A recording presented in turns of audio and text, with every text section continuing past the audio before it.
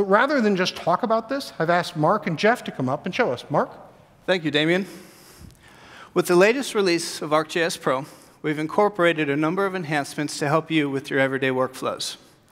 Here, I have a map of the Wolfcamp Cline shale play in the Permian. I have wells from IHS Markit, my own well pads, and leases from IHS as well. As I zoom in and turn on our labels, we can see a pretty standard 14-digit API number.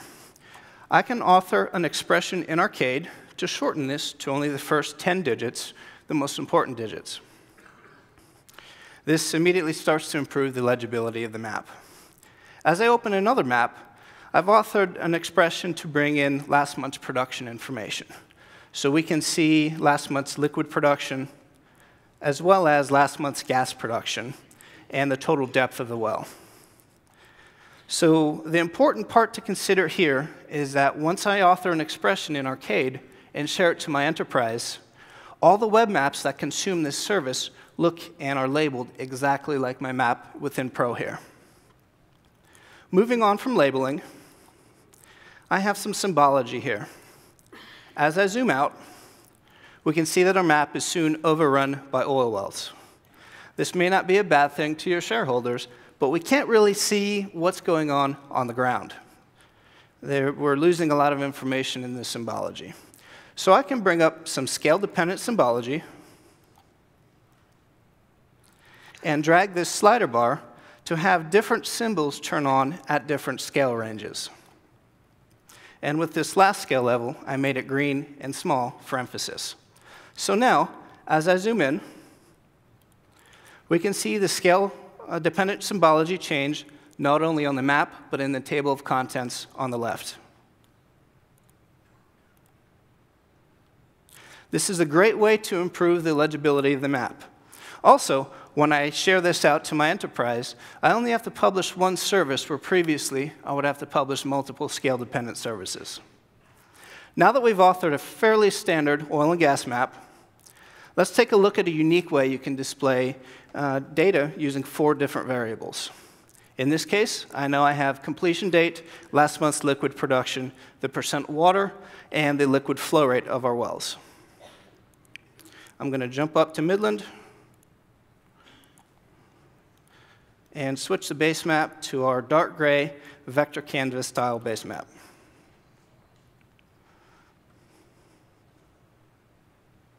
So now I can start to adjust the symbology. I'll select graduated colors based upon liquid flow rate, and Smart Mapping gives me an intelligent default.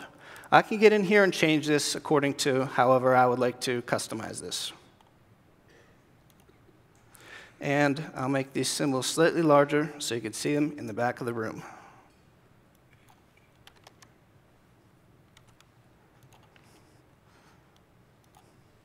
All right, so as I start to zoom out, we have our wells symbolized by flow rate. A small flow rate is indicated by the yellow symbol, whereas a larger flow rate is increased by the darker green symbol. I don't have to stop here. I can incorporate size in the form of last month's liquid production.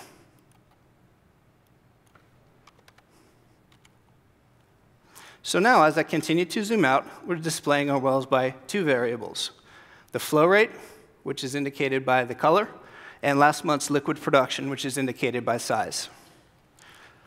I'm not done yet. We can adjust the transparency to bring in last month's liquid water production. In this case, we want high values, a high water content to be more transparent than values with a small water content. So now as I zoom out to the field, we're symbolizing based upon 3 different variables: the flow rate, last month's liquid production, and the water content of the well. This is a great view of what's happening in the field right now, but it doesn't give me much indication about what had happened while this field was being developed. So we'll bring in time, based upon the completion date.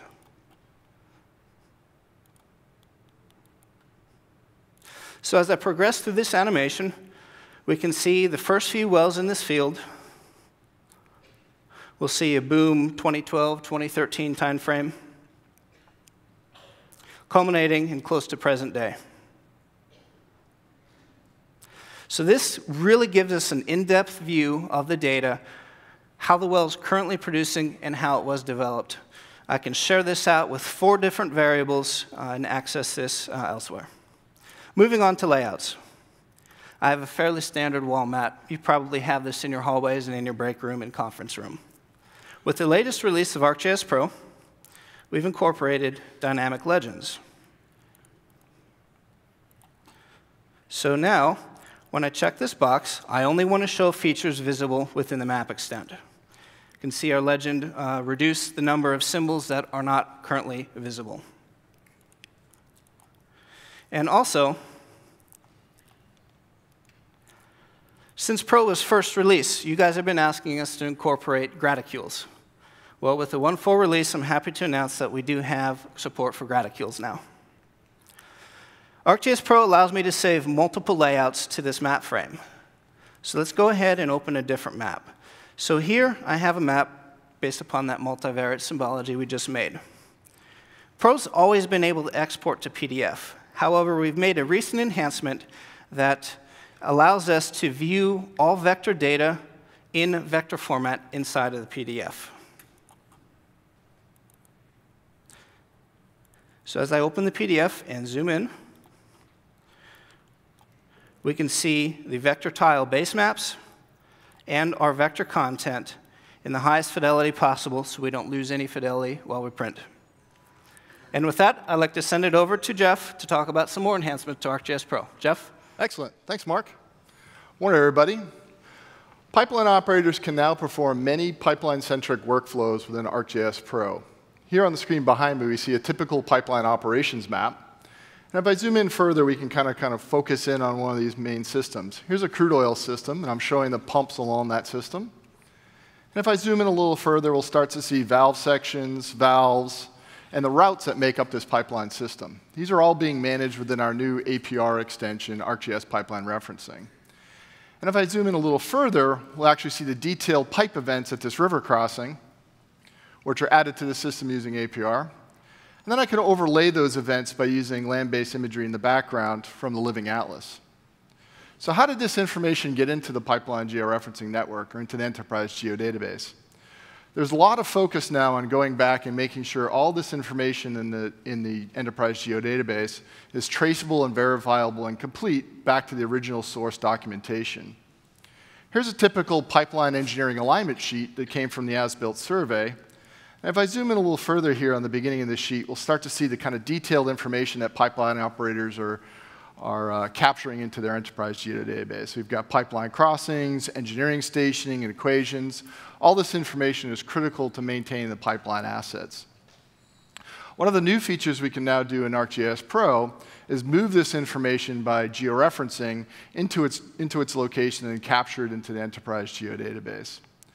So to do that, what I'm going to do is move back to the project location, the project area this alignment sheet actually occurs in, and then using my imagery tab, click on the georeferencing option. Here I can now take that alignment sheet that I scanned into the system and fit it to my display. And for a second here, I'll just move it out of the way so I can see both the alignment sheet and the geographic context of what it appears in. Now, to go ahead and move this sheet into its proper location, I'm going to add control points, picking common points from the alignment sheet and common points to the land base. So I'll just zoom into my first source point on that alignment sheet and click on the Add Control Points button. Here, I'm just going to pick a point where this feeder road and the off-ramp occurs, just at the end of that triangle. And then I'll go back to the land base and find that same point as a control point. So here you can see it from the land base. I've got that same highway. If I want to be a little more detailed, I'll go ahead and turn on my imagery. And then select that same point. I'll repeat that operation on a second control point.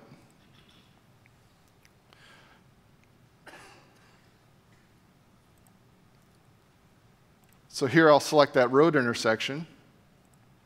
And again, find that road intersection in the land base. This could be done against our land base from the Living Atlas. This could be done against your own custom imagery. This could be done against parcel information or other land-based features. Once I've gone ahead and added my control points, I'll go ahead and apply that. And I'll move and rotate and translate that alignment sheet into my map window. If I zoom out a little bit into my project area, you can see that alignment sheet's now been rotated and translated. And if I want to check the fit, what I'll do is I'll zoom a little further in on the map here.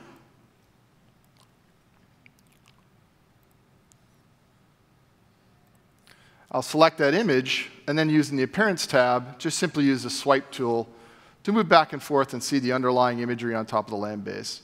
So you can see I've got a pretty good fit only using 2 control points that I can now go ahead and start capturing this information into my Enterprise geodatabase. So what I'll do is I'll move back to the beginning of that alignment sheet.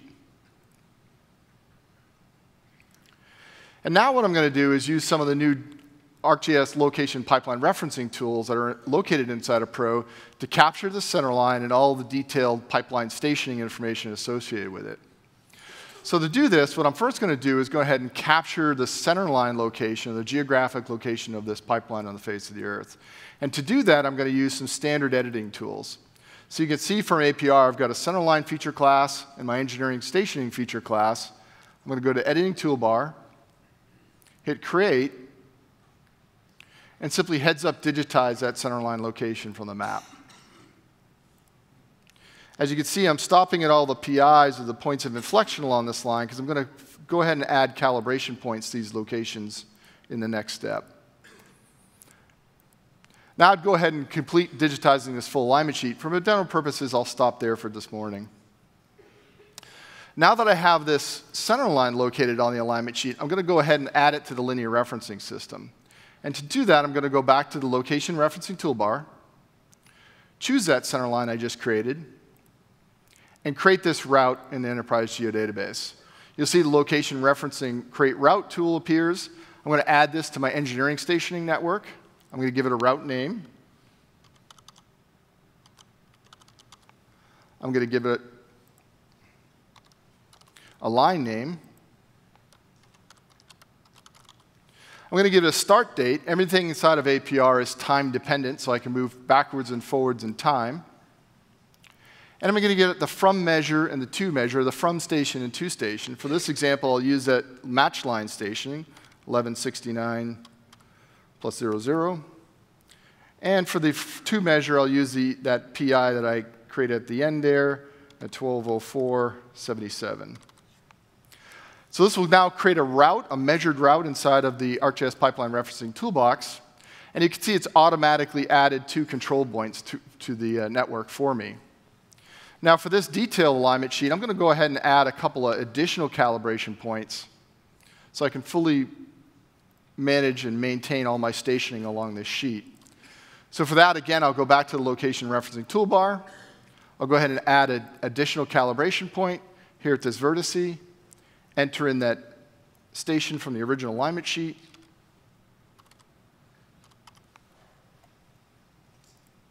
And I'll do the same at this additional PI here.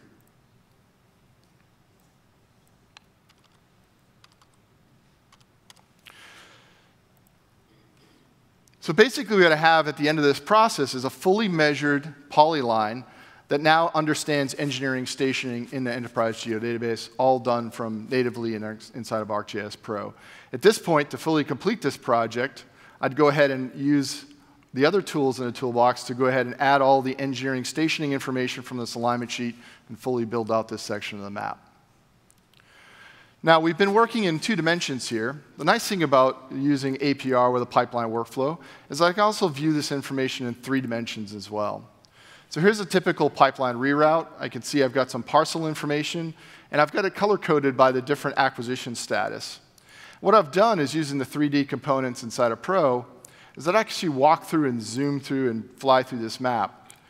So what it's going to do is zoom into this area, walk down the pipeline. I can see the reroute. I can see my valves in the distance, the topology. And I can actually visualize where we are with this project, see which parcels have already been acquired, which ones are currently being researched, and additionally, which ones are being negotiated. I can use this for presentations. I can use this interactively in this map if I want to fly around and look at different areas. So really looking at 2D and 3D in a pipeline scenario, all from one environment.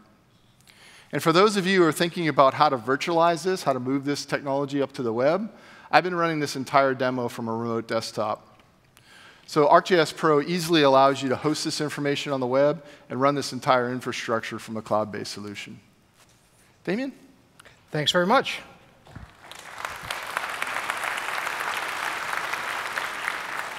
It's pretty amazing thinking about everything that Jeff was showing was actually running in a hosted environment up in the cloud, whether that's Amazon or Azure. You now have the ability to host and deploy, even all the way to 3D visualization and analysis using cloud resources. And you can see that Pro has really evolved with the tools that Mark showed and the advanced work that you can now do with pipelines that Jeff showed. Pro is really something it's time for you to take a look at.